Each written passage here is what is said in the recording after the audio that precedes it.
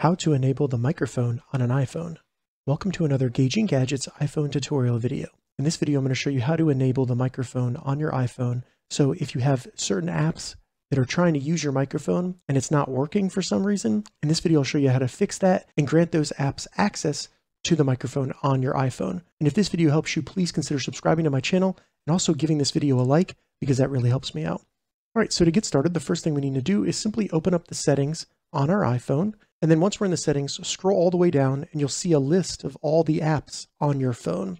So we need to find the app where the microphone is not working and then give that app access to the microphone. So if I go to WhatsApp right here and I go in, I can see that one of the permissions requested is the microphone. So if you go into an app and you see that the microphone is toggled off and it's not green next to it, all you need to do is tap it to turn it on, and then you can back out. And if the app was already open, I would recommend closing it. But the next time you use that app, it'll have access to your microphone. So you just need to go through any of the apps where the microphone's not working and then turn on the microphone access for that app. All right, so that's how you enable microphone on iPhone. If you have any questions about this, leave a comment below. I'll get back to you as soon as I can. If you'd like to see more iPhone tips and tutorials, check the links in the description.